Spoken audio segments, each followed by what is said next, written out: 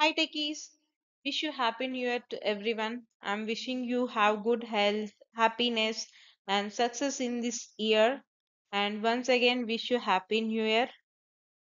In this video I'm gonna cover few more SQL interview questions and answers. If you see on my screen, these are the questions I'm gonna explain in this video. The first one is what is the usage of the NVL function? Second one is what is the difference between the having and where statements? Third one is what is the difference between intersect, union, union all, minus and except, and explain with some example. And what are the constraints commonly used in SQL? What is a composite primary key? What is null value? How it is different from zero or blank space? And what is the difference between the delete and truncate statements? What is the difference between drop and truncate statements? So these are the questions I'm going to explain now. Let's go to the answers. What is the usage of the NVL function? Normally, we use NVL function to replace the null values with a default value. This function returns the value of the second parameter if the first parameter which we pass is null. If the first parameter is anything other than null, it will return the first parameter only. This function we use in the Oracle, not in SQL and MySQL. Instead of NVL function, MySQL have if null and SQL Server have is null function. The example you can see here, select NVL of 100, 200 from dual. This returns 100 because first argument is not null, it is 100. And next one is select NVL of null, 200 from dual. This returns 200 because the first argument is null. What is the difference between the having and where statements? Basically, these two statements we use for filtering purpose only, but having works on aggregated data after they are grouped. So once we completed grouping of data using group by clause, after that it checks the condition which we mentioned in the having and filter out the rows. Okay, but where checks each and every row individually. So before grouping only where condition executes. If both statements are present in the query, they appear in the following order. So when we are writing the query, first we write where and then group by and then having. So SQL engine also interprets them in the same order. What is the difference between intersect, union, union all, minus and except? If I have two select statements, so if I perform these operations like union, union, all, intersect and except, then what are the results it's gonna return means if I use union, it returns the records obtained by at least one of two queries excluding duplicates. But if you use union all, it is also same but including duplicates. So it returns all the records. And intersect, it returns the records obtained by both queries. Except normally we call it as a minus in MySQL and Oracle. In some databases we call it as except, but these two operations are same. It returns only the records obtained by first query but not in the second one. Now I'm gonna explain those operations with some example. Let's see here I have two result sets. Set 1 is the first select query result if I executed individually. Same thing if I executed second select query, I got this second result set. So if I use intersect between these two select statements, I got John. This is the common record in set 1 and set 2. And if I use union between these two select statements, then I got all the records of set 1 and set 2 as John, Larry, Mary, Sophie, Angela, and Linda. But here, if you see, John is there in the set 1 and set 2, but it's given only one time, which means if del is the duplicates, only one time it will return the value. And the next one is union all. If we want if we want duplicates also which there in the both result sets, then that time we use the union all. So it is same result set of union, but it will not remove the duplicates. And the next one is minus. If you see set 1, we have John, Larry, Mary, Sophie, and set 2 John, Angela, and Linda. But if we use minus, it just returns the Larry, Mary, Sophie in the first result set, which means it just returns the first result sets of values, which is not there in the second set. So John is there in the second set, so it is not return the John value. It just returns the all the values of set 1 except John because it's there in the set 2.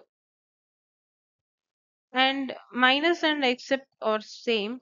Some databases we call it as, we use minus, and some databases we use except. The result set is same.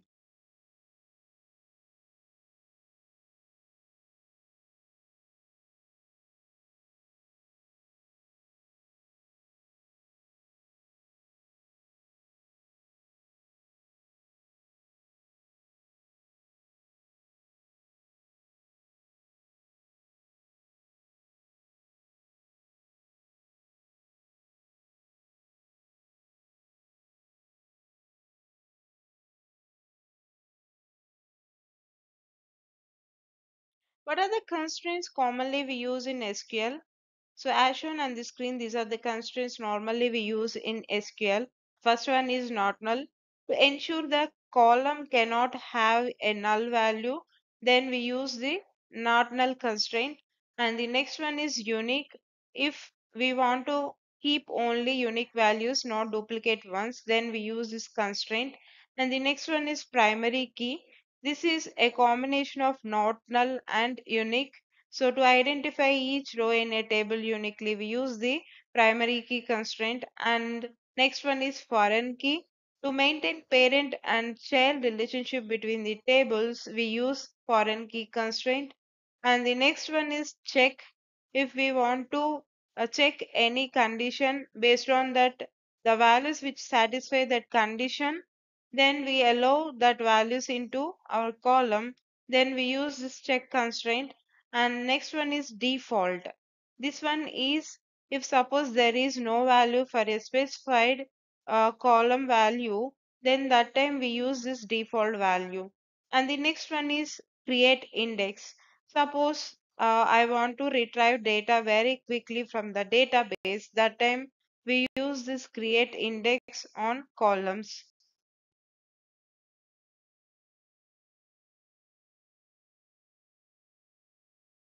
What is the composite primary key? As I said in earlier slide, primary key contains not null values and unique values. That type of column we are going to declare as primary key to identify each record in a table uniquely. So if a single column is not having those type of values like not null values or unique values in our table, any single column is not satisfying that conditions, that time we can declare primary key of a table based on multiple columns if it's possible. Means if you combine the columns, whatever the primary key you declare on multiple columns, those columns, if you combine, it should satisfy the same thing. Like it should not be null, and it should contains a unique value to identify each and every record in a table. So that type of primary key, we call it as a composite primary key. The next one is what is null value, how it is different from zero or blank space. Most of the people think null, zero, or blank space, these three are same, but these three are not same. Null value indicates absence of data. If we have null value for a certain cell or certain cell of a table, that indicates there is no data for that cell. But if we have zero means it's some valid numeric value only. It's not indicates the absence of data. And if we have some blank space means it indicates an empty string which is having zero length. So this is also a legal string. It not indicates the absence of data. The next question is what is the difference between the delete and truncate statements? Basically, these two statements we use to delete the rows from a table, but there is a small difference. What is that means? Delete is a reversible DML command, which means if we use rollback, we can recover the deleted data if we use the delete command. But truncate is not like that. It is an irreversible DDL command. Once it's deleted the rows, we cannot recover those using rollback. It's gonna delete all the rows permanently. So, and also in delete, if we specify some where class, we can delete one or more rows which satisfies that condition. But if we use the truncate means, it is gonna delete everything. I mean all the rows from a table. In delete also we can delete all the rows from a table, but if we use where class, then we can delete one or more. If we are not using where class means we can delete all the rows if we are using delete statement. And delete works slower than truncate because delete logs everything, each and every transaction in the logs. But truncate is not like that. It will not log each and every transaction which it deletes. And we cannot use truncate statement for a table which contains a foreign key. The next question is what is the difference between the drop and truncate statements? Basically, drop deletes a table from a database completely, including table structure and all associated constraints and relationships with other tables and access privileges. Everything it's gonna delete. But truncate is not like that. It's just gonna delete all rows from a table without affecting the table structure and constraints. It just deletes the records. Drop works slower than truncate. As you know, drop has so many things to do. Once it's deleted the data, all rows from a table, it has to delete the table structure and associate constraints, relationships, and access privileges, everything it has to drop. But truncate is just gonna do one thing, it's just gonna delete all the rows from a table without affecting the table structure. So, as compared to drop, truncate is lesser work, so truncate is more faster than drop. Both are irreversible DDL commands, which means we cannot reverse these commands once we executed using rollback also.